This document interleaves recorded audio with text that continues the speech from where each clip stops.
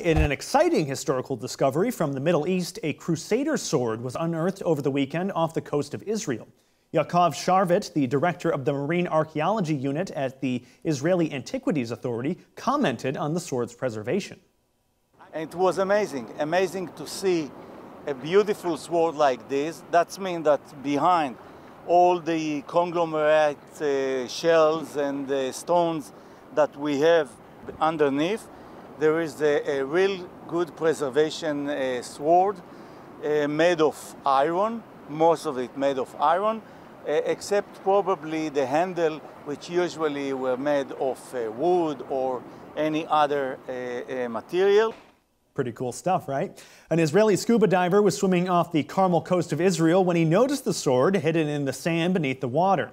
The Israel Antiquities Society determined that the 3-foot-long blade is roughly 900 years old, meaning that the sword likely saw action in the Crusades of the Middle Ages. Now, the Crusades were some of the most epic battles ever fought in history, pitting Christians against Muslims for control of the Holy Land. The First Crusade began in 1095 and culminated with the Christian capture of Jerusalem in the summer of 1099. Western Christians held the city until the late 12th century and were finally driven from the Holy Land by the Mamluk Turks in 1291. The sword's age and style suggest it was used by Christians in that first siege of the Holy City in 1099. The Israeli Antiquities Society acknowledged the good condition of the sword, saying in a statement that it is a beautiful and rare find and evidently belonged to a Crusader knight. Visit FISM.tv/news for more content.